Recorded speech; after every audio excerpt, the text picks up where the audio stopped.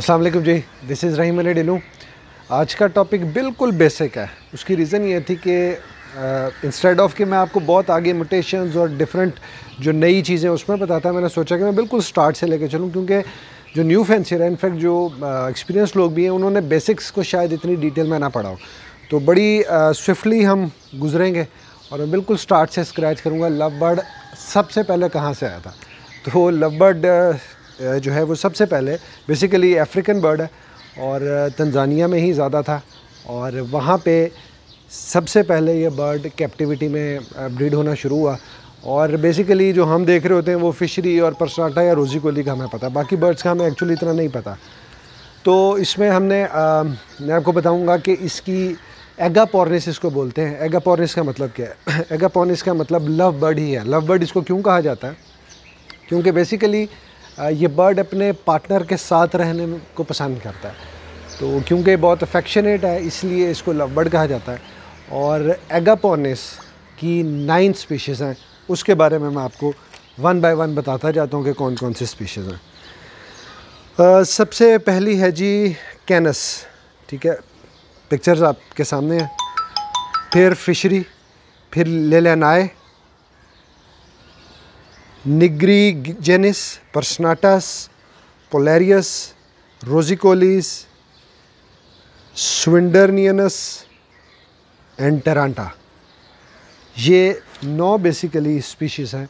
इसमें जो सबसे फेमस स्पीशी है और जिस पे आजकल सबसे ज़्यादा काम हो रहा है वो है आपकी फिशरी।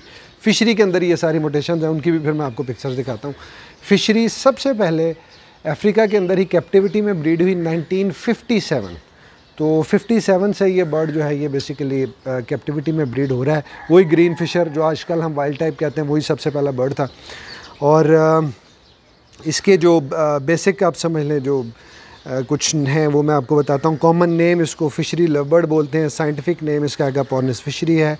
ओरिजिन सेंट्रल अफ्रीका, और इसका साइज़ अप्रॉक्सीमेटली 6 इंचज़ के आसपास होता है। वेट कोई 50 ग्राम के आसपास प्लस माइनस, और इसका लाइफ स्पैन जो है वो अप्रॉक्सीमेटली 10 से 20 साल है। तो एग क्लचेस जो हैं इसके वो 3-4 से लेकर 6 एग्स तक देते हैं, कुछ बर्ड इससे ज़्यादा भी देते हैं। और इंक्यूबेशन पीरियड 21 डेज़ है। और अब मैं आपको फिशरी की फिर जो टाइप्स हैं वो दिखाता हूँ, क्योंकि लोगों को कन्फ्यूजन बेसिकली इस चीज़ में हो रही है कि हमें ये नहीं समझ आती कि डिल्यूट कौन सा है, ओपलाइन कौन सा है, यूविंग ओपलाइन कौन सा है। तो वन बाय वन मैं आपको फिर बर्ड्स की पिक्चर्स के साथ बताता हूँ, तो देखिएगा जी। सबसे पहले मैं आपको बेस कलर्स बताना चाहूँगा। बेस कलर जो हर म्यूटेशन में यूज़ हो रहे होते हैं ना, वो number 1 green, number 2 blue, number 3 Pablo. Her mutation in 3 colours में आती है। ग्रीन सबसे ज़्यादा रिजनेबली प्राइस समझा जाता है, फिर ब्लू से एक्सपेंसिव होता है, फिर पाब्लू से एक्सपेंसिव होता है। तो सबसे पहले मैं पाकिस्तानी अवाम की फेवरेट म्यूटेशन पाब्लू पे बात करता हूँ। इसको पाब्लू भी बोलते हैं, टर्कोइस भी बोलते हैं। सबसे पहले यूएसए में सामने आया। खूबसूरत, बहुत खूबसूरत बर्ड है। येलो हेड होने की वजह से बहुत खूबसूरत लगता है। एक्वा कलर से लेके और डबल फैक्टर वॉलेट और मोव तक सारे शेड ब्लू के इसके अंदर आते हैं। पेस्टल रिसेसिव जीन है। इसमें ब्लैक ह्यूमेलेनाइन जो होती है वो ग्रेइश हो जाती है, यानी कि हर बर्ड हर कलर को डिल्यूट कर जाता है। ग्रीन येलोइश हो जाएगा, ब्लूइश जो है वो बिल्कुल पेल हो जाएगा। फ्लाइट फेदर्स लाइट से ग्रे होते हैं और अच्छा बर्ड है।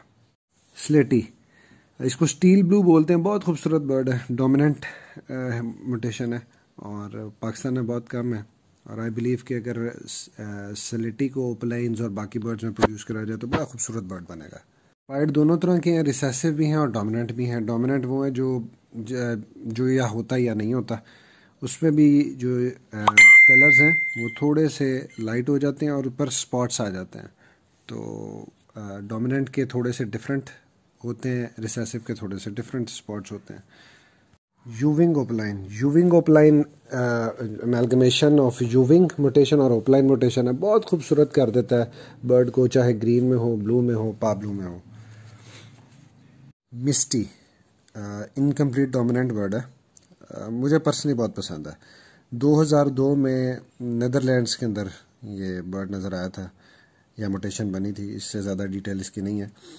तो इसमें सिंगल फैक्टर भी आता है, डबल फैक्टर भी आता है। डबल फैक्टर जो है वो ज़रा ऑलिव शेड के करीब जाता है, और अगर आप नोट करेंगे लाइट में हल्का सा इसमें गोल्डनिश सा शेड आता है, वो खूबसूरत एक शाइन सी होती है, अच्छा बर्ड है। वॉयलेट इनकम्प्लीट डोमिनेंट है, सिंगल फैक्टर भी होता है, डबल फैक्टर भी होता है। सबसे ज़्यादा पसंद किया जाता है, मुझे पर्सनली बहुत पसंद है, और डबल फैक्टर वॉयलेट्स तो बहुत बहुत खूबसूरत बर्ड है। ओपलाइन सेक्स लिंक्ड है, इसमें मेल्स जो हैं वो स्प्लिट्स होते हैं, फीमेल्स जो हैं वो विजुअल होती हैं या होती ही नहीं है, ठीक है जी। तो बहुत खूबसूरत है। इसमें ग्रीन में ऑरेंज ब्राइट हुड हो जाता है, और टेल में भी ऑरेंज बाल आ जाते हैं, शोल्डर्स की मार्किंग चेंज हो जाती है, इसी तरह ब्लू में वाइट हुड हो जाता है। तो ये वो म्यूटेशन है जो हर बर्ड में आगे यूज़ होनी और हो रही है। ब्लू फिशरी बहुत ही खूबसूरत बर्ड, ब्लू कलर में, लाइट ब्लू से लेके वॉयलेट मूव तक जाता है, और ऑलमोस्ट हर म्यूटेशन में ये भी यूज़ हो रहा है। तो ब्लू रिसेसिव है जनरली।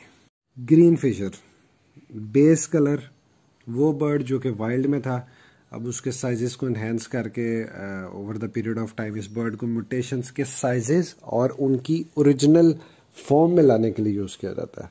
बहुत खूबसूरत बर्ड है, और दोबारा से हिट हो गया। उसके बाद सबका ख्वाब डन फेलो, इसमें जो रिडक्शन ऑफ कलर है वो पेल फेलो की निस्बत कम होती है, ये ज़्यादा ब्राइटर डार्कर साइड के बर्ड्स हैं। आई कलर भी स्लाइटली चेंज होते हैं, अगेन रिसेसिव म्यूटेशन है।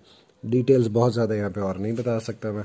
जी पर्सनाटास सबको पता है, एक फिश एगापोनिस की ही एक स्पीशी है जो कि पाकिस्तान में फिशरी के बाद आई बिलीव सबसे ज़्यादा पसंद की जाती है। Dark black hood, clear callers, और ओवरऑल खूबसूरत बर्ड, हर कलर में भी आता है। ओपलाइन यूविंग पर्सनाटा या ओपलाइन पर्सनाटा, ओपलाइन और यूविंग म्यूटेशन को पर्सनाटा में ऐड किया गया है। मुझे पर्सनली खूबसूरत लगता है बर्ड। कुछ फॉरेन ब्रीडर्स और कुछ बाकी लोगों का इस पर थोड़ा सा है कि हाइब्रिडाइजेशन होती है। बहरहाल हर जगह इस पर वर्किंग हो रही है, पाकिस्तान में भी कुछ लोगों के पास आ गया। डिल्यूट रिसेसिव म्यूटेशन है, ये कोई 1950s में जापान में सबसे पहले देखी गई थी, और रोजी कोलिस में थी। तो इसमें भी पीछे 80 to 90% रिडक्शन है, बहुत पेल हो जाता है, बर्ड फेडेड हो जाता है, जो विंग्स हैं वो ग्रे रहते हैं। तो ये भी एक अलग से म्यूटेशन है। एंड में opaline pail fellow, my favourite bird. मैंने इस पर अल्हम्दुलिल्लाह वर्किंग स्टार्ट की, और I am one of those breeders इन पाकिस्तान जिन्होंने सबसे पहले ये प्रोड्यूस किया। तो इसमें ग्रीन में सबसे ज़्यादा खूबसूरत लगता है, फिर ब्लू, पार ब्लू सारे हैं ही, और बहुत खूबसूरत बर्ड है। आजकल इस पर काफ़ी ज़्यादा वर्किंग कर रहे हैं लोग। अच्छा जी, ये जो मैंने अभी आपको पिक्चर्स और वीडियोस कुछ दिखाई, इसका पर्पज़ ये था कि आप लोगों को बेसिक नो हाउ हो जाए कि बर्ड को विजुअली देख के आप आइडिया कर सकें कि ये पाइड है, ये पेस्टल है, ये फेलो है, या ओपलाइन है, व्हाटएवर। तो बहुत इन डेप्थ में आपको लेके जाना नहीं चाह रहा था, क्योंकि बहुत सारे अभी बर्ड्स हैं, अभी बहुत सारे बर्ड्स म्यूटेशंस कलर ऐसे हैं जो मैं इसमें नहीं दिखा पाया। तो अच्छा, रिसेसिव क्या है, ऑटोसोमल जीन्स क्या होती है, सेक्स लिंक्ड क्या होती है, और इनके कॉम्बिनेशंस कैसे बनते हैं, यूविंग ओपलाइंस कैसे बनते हैं, फिर ओपलाइंस और आम फिशरी में क्या फ़र्क है, ये चीज़ें फिर स्टेप बाय स्टेप बताऊँगा, वरना ये ना हो कि आप अभी भाग जाएँ। तो अभी के लिए बिल्कुल इतना ही। वीडियो को ध्यान से आप दोबारा से देखें और अपने विजुअल को सबसे पहले डेवलप करें। तो ये एक बेसिक वीडियो थी ABC वाली। आई होप कि कुछ नई चीज़ें सब ने लर्न की होंगी। Thank you. अच्छा जी, मैं कहना भूल गया था कि ढिल्लू एवरी के पेज को सब्सक्राइब कर लीजिएगा, और आपके जो भी क्वेश्चंस हों और जिन टॉपिक्स पर वीडियोस देखना चाह रहे हैं उस पर काइंडली कमेंट ज़रूर करके बता दीजिएगा। Thank you.